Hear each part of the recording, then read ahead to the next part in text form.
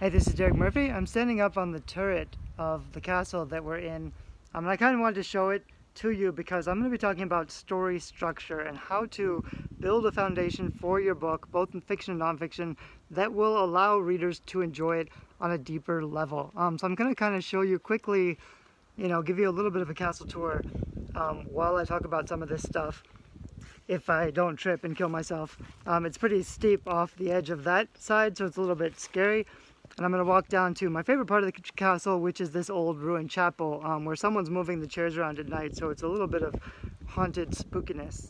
I actually got a PhD in literature and based mostly on mythology and ancient mythology, so I learned a lot about story and craft while I was a student, but when I tried to write my first novel, I still got stuck. It was really frustrating. I read all the books on craft and plotting, and nothing really made sense to me. There's always kind of something off about the hero's journey, or some of the other plotting guides that I researched. So for fiction, I found a new way of organizing kind of a loose hero's journey into 8 plot points, and I put it out as my guide, the Plot Dot, which is just kind of a simple, quick plotting guide. It's what helped me to get ahead with my fiction writing, and it's also helped thousands of writers who have gone through my I have like 200,000 views or something on the YouTube series just about craft and plotting. So I kind of know some stuff about that.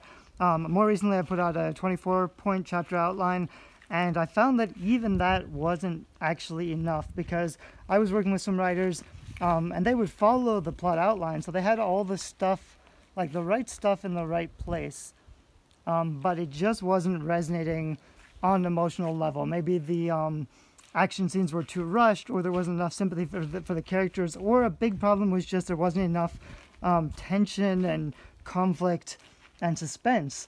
And so I've more recently put together some newer resources which are more advanced writing fiction tips, both for me and for the writers that I work with. So those resources are available to you. Sometimes I think like you don't need to hire a developmental editor which costs thousands of dollars to tell you what's wrong with your story. You can fix a lot of the crucial story problems yourself, and actually nobody else is going to fix them for you. Even if you hire a really expensive developmental editor. Here's the chapel, which is my favorite place. Best view in the castle. Really, it's spooky at night, and the sky is just open like that. So I found a quiet place to finish this video, and then we're actually on day 2 of this little video series, which is about writing a book that readers enjoy reading. And I was having a conversation with a friend of mine a few months ago, and he puts out a lot of books, but he really just focuses on quantity. And I was telling him the big factor, especially for read-through, or like how many people are signing up on your opt-in list, or getting reviews, or getting people to actually talk about your book and share your book, it's reader enjoyment. There's a lot of books out there that are fine, but you don't want a fine book. You don't want a book that people read through and they're like, that's all right, it was fine. You want a book they can't stop talking about, and there are ways to do that, but you have to do it deliberately. So I mentioned already some of my resources for plotting fiction, and some of those more advanced tips that I think a lot of authors struggle with, like tension and suspense. So I had to kind of figure out, like, I know how to do this stuff, but I don't work with editors. I don't work with authors as a developmental editor anymore. So I had to kind of figure out how to communicate these skills, which took me a decade to learn, and make them into like a boilerplate template or checklist that other people can use and see results a lot faster. So you can use this to plot out a new story, or you can use it to go back and fix your story and just make sure you're doing the right kind of things. Because in most cases, a lot of authors have problems with their first page or their first chapter. If you can't get readers to enjoy reading the first chapter, they're never going to get to your dramatic ending because they're not going to make it that far. And there are ways, like, of course it's better to do it on purpose the first time and plot it out. On the other hand, this is stuff you can go back and fix once your book is done. It's harder, that's why I like plotting. A lot of people prefer pantsing, which is writing by the seat of your pants, because it feels more immediate and more satisfying, because you're pulling all these ideas from the universe and it feels like you're being inspired to write this book. But just because you enjoyed it and you felt inspired doesn't mean you're producing a quality book that other people will enjoy reading. And if you finish a book, like, you may feel like, well, I could never plot a book because it kills my creativity, so I'm just going to write, what I enjoy. The problem is, once you finish the book, you may have a big messy pile of notes, and you may spend years revising and editing, and you know there's something wrong with it, but you just can't put your finger on it, and then you're afraid to market it or launch it. So you have these, drawers full of uncompleted manuscripts. That's something you can avoid pretty easily if you just do a little bit of basic plotting, just to make sure you hit even the basic plot point. The plot dot guide is just like 8 points. If you basically hit those 8 points, you'll be in good shape for most commercial fiction. For nonfiction, it's a little bit different. Most of my nonfiction books that I started out with, I focus on I focus on content. So I did really heavy data dumps. Like, this is all the information you need to solve your problems. And I've since realized that that's not enough, because giving people the solutions isn't enough without getting them to take action. If they don't feel inspired and motivated, if they don't feel like they can also do it, if they don't read the book, like in nonfiction, the preface, the introduction, it's all just to get them to believe in you, to trust you enough that you're going to deliver enough value, and that this book is going to work for them and change their lives.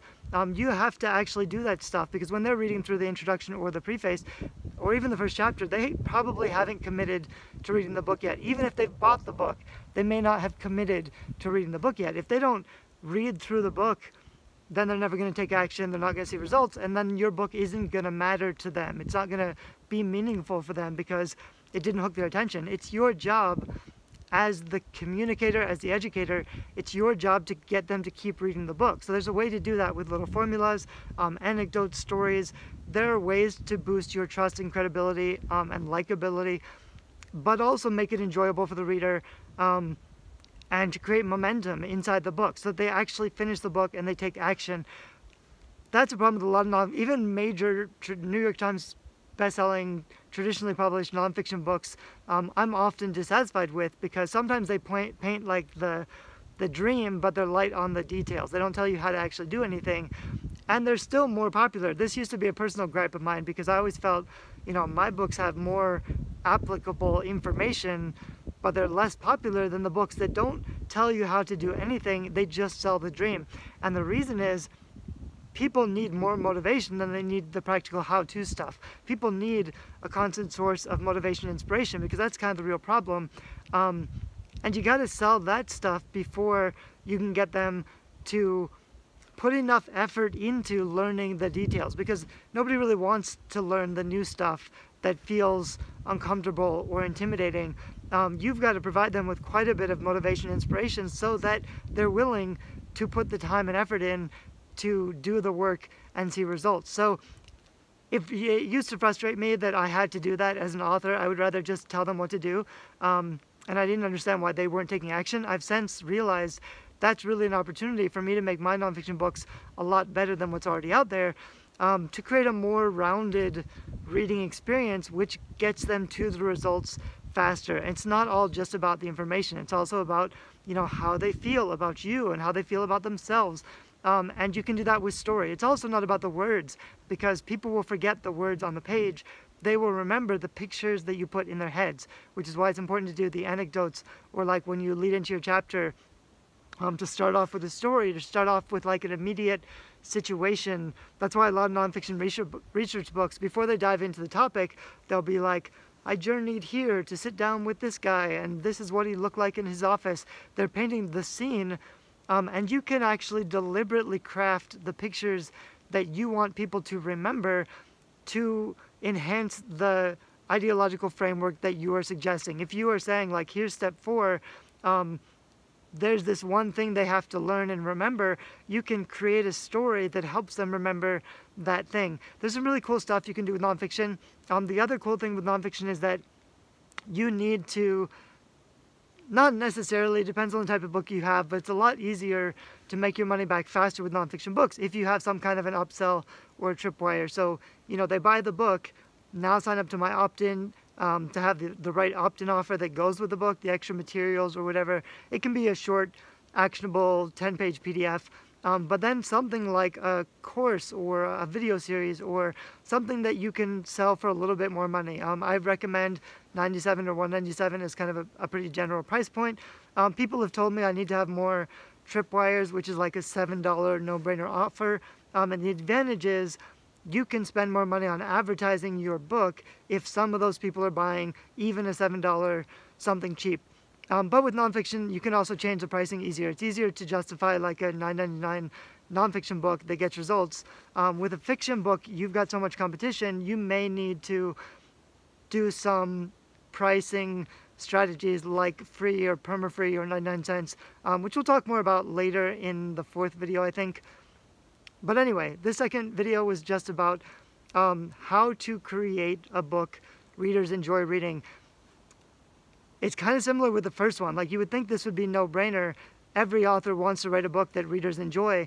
The problem is that there hasn't been good framework. There's a lot of books on writing that focus on the craft. They don't focus on writing commercial fiction or nonfiction. They might focus on writing literary fiction or nonfiction, but you probably don't want to be that kind of writer anyway. You might think you want to be that kind of writer. The truth is, those kind of books rarely sell very well. So even if you're a very successful literary writer, you probably won't be making a living. There's a bee. There's a big bee.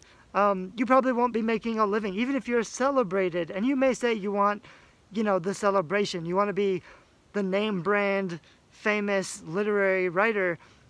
But if it's not paying the bills and you still need a full-time day job to sustain that writing habit, I think it's going to be a little bit less satisfying and fun for you. But you can totally do both. It's possible to write literary books if you want to, but they're harder to sell. It's harder to prove the value. And generally because literary fiction and nonfiction books are less easy to read. Whereas basically commercial fiction and nonfiction, they're more fun, they're more light, they're easy to read. More people are reading them. More people would rather read a quick, satisfying book than the few people who push themselves to read something challenging but feel good about reading it later. I actually had a pretty cool insight about this recently, which was that for commercial fiction and nonfiction, you as the author have to do all the work. You have to make them read and enjoy the book. You have to do everything because the readers don't know you or like you or trust you. They're just buying a bunch of books. If you don't hook them on the first page and keep them reading through the book, that's on you. It's nobody else's responsibility. Whereas for literary fiction and nonfiction, the reader does the work. It's more of an effort to read those books. The author's written a beautiful book, but it takes more time and effort to appreciate. So the value of the literary books is that readers know it's going to be hard, but they will feel proud of themselves when they finish. They will feel like if they got it, if they read it and they appreciated it, then that's kind of saying something about who they want to be perceived as, or even who they want themselves to see themselves as. So the problem is, it's harder to convince someone to read a literary book because it's going to be more work. It's harder to convince them. Like, if they're not enjoying it on the first page, they're going to need a ton of reviews or a ton of credibility or a ton of trust before they will commit to reading this book, even if they're not enjoying it, because they know that eventually it's going to be satisfying. It's a lot harder to sell a book like that without first building a really strong reader platform, getting a ton of visibility. It's more work. So on the one hand, it's more work to write that kind of book, and it takes longer to write that kind of book. On the other hand, it's a smaller market. On the third hand, I think, if we're counting, it's going to be more difficult to get readers to commit to reading the full book and more difficult to satisfy them. I might like to write some literary fiction or nonfiction someday, but at the moment I'm definitely more interested in writing commercial fiction and nonfiction because I want my books to make money, so that I can, keep writing the books that I want to write. Anyway, I hope this video has been helpful. It's getting a little bit darker. The sun's kind of going down. I'll kind of show you. The lighting is amazing in the evenings. But tomorrow we're going to talk about the third step in this little process. I've actually made these videos a long time. The first time I made these videos, I've had basically 4 steps in the Guerrilla Publishing program for 3 or 4 years since I started it. But I've gotten better about boiling it down and communicating it in a useful way, hopefully to you. So I hope you're enjoying this video. The first one was about writing a book readers actually want. The second one is about writing a book that satisfies them. This is difficult to get into on a short video, so I have much more YouTube videos and training and books that talk in depth about the craft of writing quality books. Tomorrow we're just going to talk about the publishing and the positioning. So this is book cover design, blurb, targeting, keywords, categories, all the business stuff about like, okay, my book is done, how do I upload it and publish it on Kindle and make sure that readers can find it organically. So that's what we're going to talk about tomorrow. It's going to be really deep, useful, and a little bit more like in the weeds details. Whether you've published before or this is your first published book, it's really going to help. So look forward to that, and I'll see you tomorrow.